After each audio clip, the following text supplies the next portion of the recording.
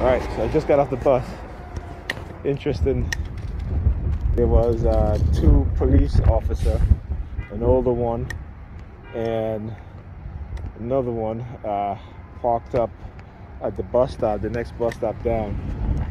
And they saw me, they were standing outside, and not saw me, but as the bus, you know, got closer to them, both of them looked back at the bus, and then went into the vehicle, and they left both doors open. You know, I'm just like, yeah, I was like, damn, I should have recorded this shit.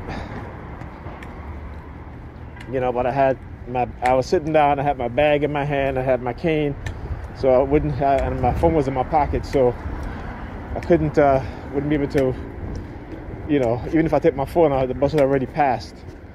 So yeah, you see, when they know I'm not recording, right, they send out I guess these are supposed to be something, because they look like they might be sergeants or somebody, or captains or somebody, you know what I'm saying? So yeah, you know, like I said, they're cowards.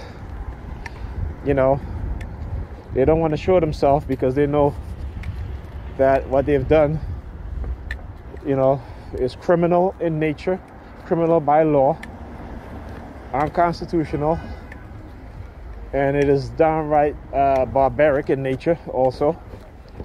So I can't forget that. All right. And I posted a story on Facebook about this ex-police sergeant, this black guy. He framed over 200 people. At least that's what they, you know, that's how they know that. So he probably even framed more. And there are many police officers. And the sad thing about it is that black people on the police force do this to young black men.